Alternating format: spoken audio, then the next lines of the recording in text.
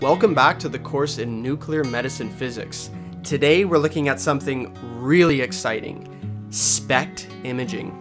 SPECT imaging you could think of as a type of in vivo radiation detection. You inject a patient with radiation, you put them in a scanner, and you want to know how much radiation is inside your patient in different regions. Now this is where you get into the word SPECT. SPECT stands for Single Photon Emission Computed Tomography. So the important part of that word is single photon. You have a radioactive substance that decays inside your patient and emits single photons. And you want to detect those single photons to get a good idea of what the radiation concentration looks like inside the patient. This really isn't an easy task, and a lot of things have to come together for this to work. You have to have really clever design of your detector, so you can detect the photons in a specific way. You also have to have really clever mathematical algorithms to take in that data from your detector and turn it into a 3D image of what the radiation looks like inside a patient. In this lecture, we'll look specifically at the design of the radiation detector and all the necessary components that you need in order to take a proper scan.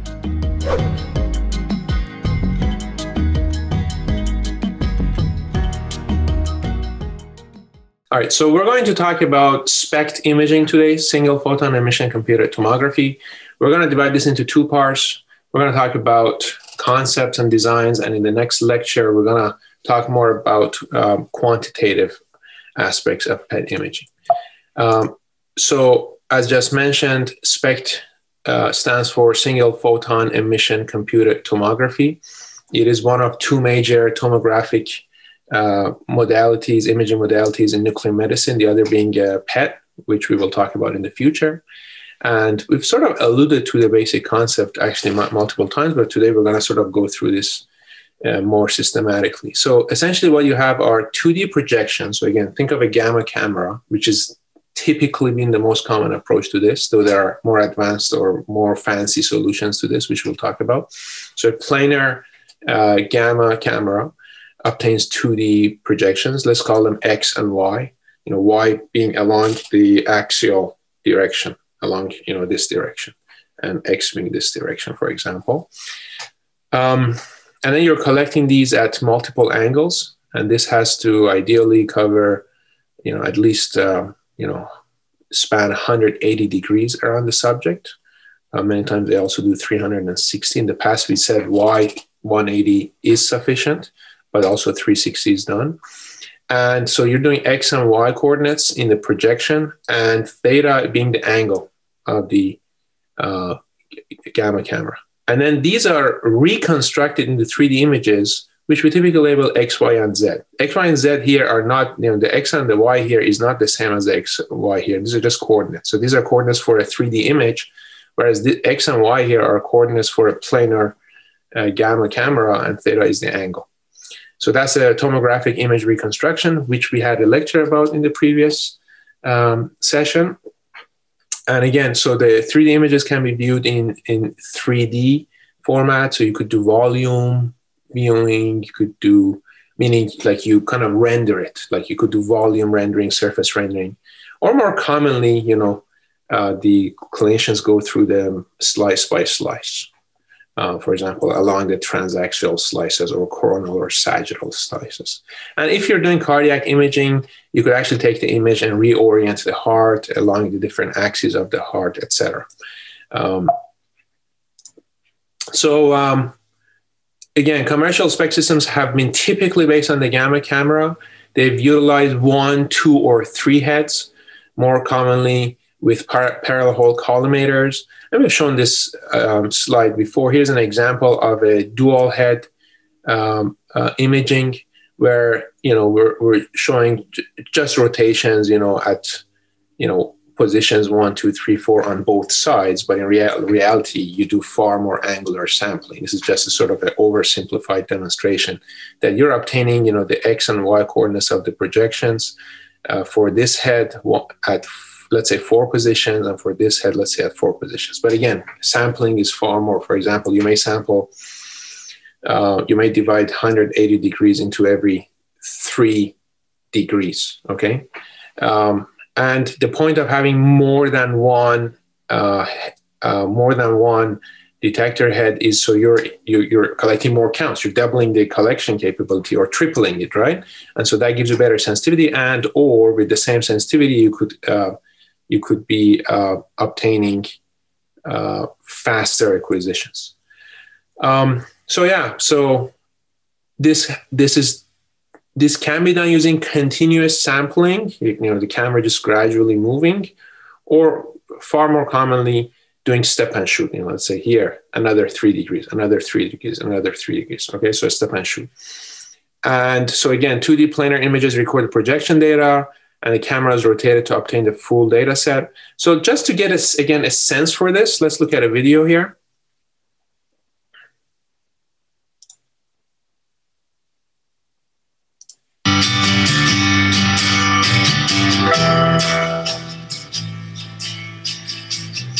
To enter the SPECT imaging room here.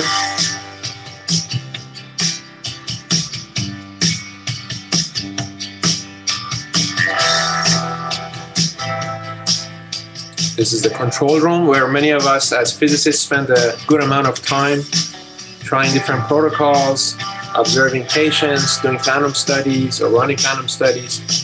And here are, for example, just some examples of the different ways these heads could be placed, right? There's many different ways. You could even have a case where the patient is standing here, right?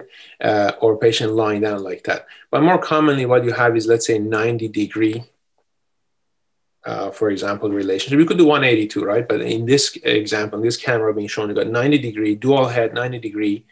And again, you could be placing this above the patient, or you could be having it, below the patient, and then you could be rotating. You could have different angles, just many different options of doing this.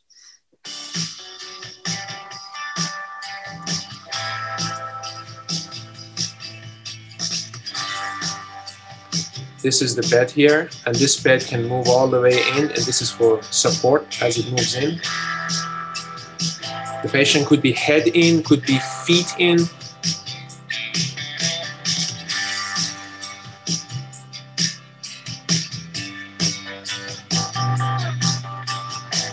There's many different possibilities, many different ways of doing this. And there's the rotation. Again, could be continuous rotation, could be step and shoot.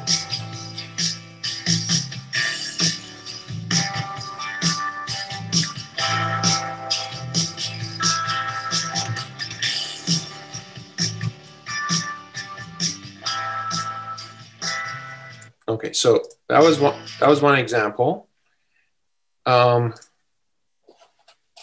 Yeah. So, and then once you have the data collected, let's say around the patient, then you could be doing reconstruction using filter back projection, which we talked about last time, or iterative image reconstruction, which we also alluded to.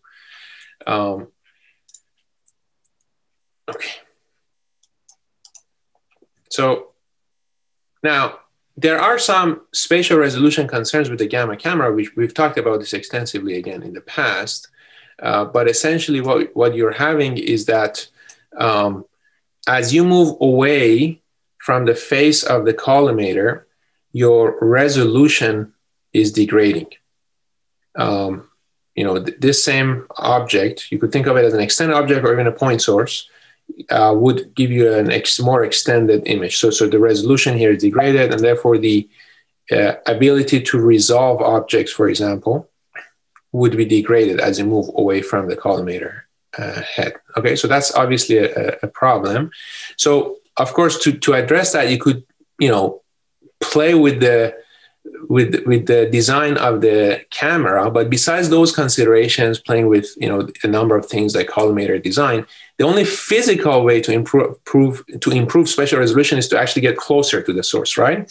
So this has led to designs where you get closer to the patient. So instead of let's say rotating at like along the path of a circular orbit, you could do like a contoured orbit where you try to get closer to the patient, for example, in this orientation. So these are definitely possibilities to improve spatial resolution. However, still, you do have the problem that even though the resolution here is getting better, but this point, for example, a point here is being resolve better than a point here for this particular angle. But then there are reconstruction methods and algorithms that can sort of improve this detector or collimator problem, the distance dependent resolution because of the collimator blaring with reconstruction. And in our next lecture, we will talk about that. So, and there are some interesting and novel SPECT systems that kind of transcend the typical way of doing SPECT imaging. And so innovative people, creative people, driven people like yourself, coming up with new designs. So some of the common or some of the interesting themes have been to move beyond using sodium iodide and to move towards semiconductor detectors like CZT, which Carlos, for example, talked about, and also some interesting and novel designs and geometries, okay? And you could consult our chapter 14 in our textbook for some of the details there, but we will go over some of them here. So solid state detectors or semiconductor detectors, Carlos talked about this, but there are a number of advantages to them compared to, conventional or typical, scintillation designs. So you could get better energy resolution. Okay, that's one of the really key advantages there. They do not have a need for PMT, so they're less bulky. They're not, unlike sodium iodide, they're not hygroscopic, so humidity is not a problem, and you don't have to worry about those aspects. And also, even though the effective Z or Z is the same, almost the same, but they can have higher density, this means that you're going to have a higher linear attenuation, higher stopping power, meaning they can be more sensitive. So better energy resolution, less bulky, not hygroscopic, not sensitive to humidity, and more sensitive to counts. Okay, so these are all advantages. So the trade-off has been the cost, and those are things that, the cost is coming down. So again, we showed this table in one of the prior lectures. Look at the effective Z for sodium iodide. We showed other scintillators for PET too, but let's focus on the SPECT and the gamma camera sodium iodide. The effective Z you see is 51. It's the same for CZT, it's around 50, but the density is lower here, whereas for CZT, density is around 6, so better stopping power, right? So we have a question, how does energy resolution relate to spatial resolution? So, yeah, there's many different kinds of resolution, right? So energy resolution highly depends on the kind of a crystal that you're having, for example, whereas spatial resolution depends a lot on collimator design. But collimator design, so they do interact with each other, but we've had kind of extensive discussions about what are the various factors contributing to spatial resolution, and what are some of the things that contribute to energy resolution. So I'm happy to discuss that more, but we can also go back to some previous lectures. Okay, so here we have some interesting designs like the multi-pinhole collimator design, and we talked about this before in the context of different collimators. So here's an example where this is actually kind of a cool design because, first of all, it's CZT based, and this so-called Alcyon technology allows you to do stationary, have a stationary system, meaning unlike conventional paradigm, nothing is moving, which is quite impressive because if nothing is moving, that actually means you might have better temporal resolution. You could even look at the dynamics quite more straightforward, because if you want to look at the dynamics of what's happening in the body and the camera doesn't have to move, then you could do faster acquisition, for example, and observe how things are changing. And the catch is because you have this pinhole design, you can look at for example, the heart from many, many different angles. You could sample the heart from many different angles. And so this effectively becomes a fancy way to do tomographic imaging. Another interesting design has been this, where again, patient's not lying down here. It's a semi-upright position. This is dedicated cardiac imaging. And you're focusing on this thing, this kind of a detector head. We have 9 of them, by the way, in the system. 1, 2, 3, 4, 5, 6, 7, 8, 9. It's a detector head that has CZT detectors and a collimator. And as it's here, it can rotate. It does rotate, right? So it's not stationary. It is rotating, but it's not like the whole system is rotating around you. You have these sort of, these rods or these blocks or these heads that are here, and you just rotate them like this, right? And that allows you to sample different positions, from different angles. And that, again, is kind of cool because, again, you're not moving the entire hardware. You're just moving these detector heads within this structure here. And then this concept has also been extended to whole body imaging. And so I'm going to show you a video of that. And also take note how it allows you to now get close to the patient more and more. So let's look at this together.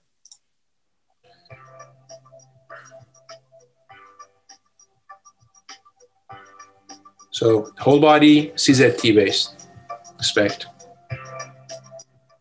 And this is what's quite different. These detector heads can literally come close to the patient, adjust themselves.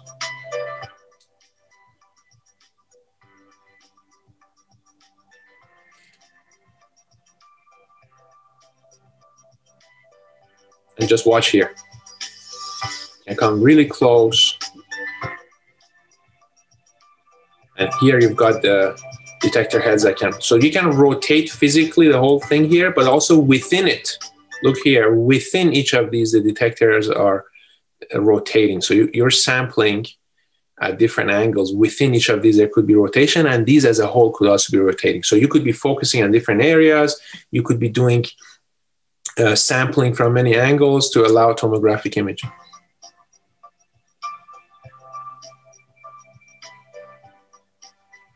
So these kind of novel designs allow you to get really high sensitivity imaging with pretty good resolution. You're focusing on what, let's say you're focusing on, the structure, the organ of interest.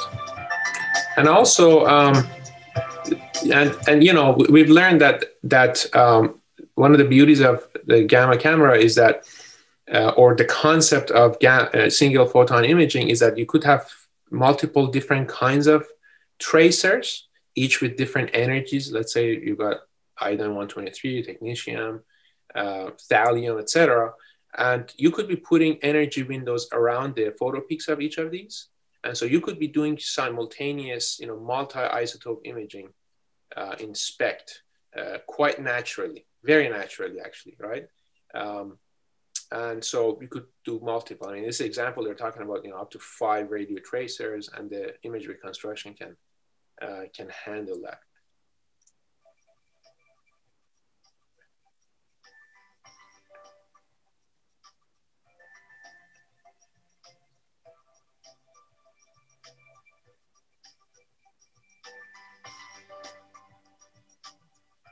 Okay, that's good. So yeah, so that was one example, and also let me show you some other examples. Even with conventional rotating gamma camera designs, so just conventional rotating gamma camera designs, there have been a number of notable improvements towards, let's say, dedicated cardiac imaging. An interesting example is so-called Siemens IQ SPECT, where okay, so this is conventional imaging here. You've got parallel hole collimators, and it's centered in the field of view. But in this approach, you're actually centering the rotation around the heart, so it becomes cardiocentric. And also, they have this kind of a special collimator that can be used, where it's kind of like a converging collimator, but not exactly. It's converging towards the heart, but it is not cutting off the edges. So it's more like a parallel hole collimator towards the end, and more like a converging one towards the center. So kind of an interesting concept where you're still covering the same field of view, but you're putting more focus. So you're doing more focus. And yeah, so these allow you to, as you do higher sensitivity imaging, so that can lower, scan durations and things like that. So again, just you remember we said in the past people are not using converging column areas as much. Well, creative people like you come along and say, well, why not use a mixture, right? This is what people did exactly here, right? Why not do a mix of converging and cone beam converging and parallel hole in this weird, interesting new design. Here's another interesting design where the patient's sitting upright. You've got triple heads. This is the Digirad Cardias, Cardias 3 XPO. And so here you still have, conventional scintillators, sort of. I think this one is not sodium iodide, this one is cesium iodide, but it's not coupled to PMTs. It's not coupled to PMTs. It is coupled to silicon photodiode. So Carlos gave a talk on approaches beyond PMTs, right? So for example, using silicon photomultipliers. And look, the chair rotates. Remember, I told you in one of the previous lectures, I went to this center where they said, well, why don't we rotate the chair? Because that was so straightforward for them. They didn't have these capabilities. Well, guess what?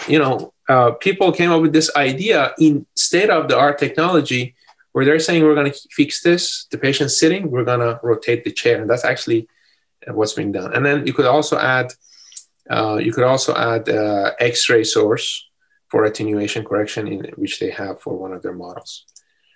So a question that arises is SPECT, so for these different designs, is SPECT quantitative, and can it be made more quantitative, or can it be made quantitative? I think actually what is meant by quantitation, and that is exactly what we will talk about in the next lecture.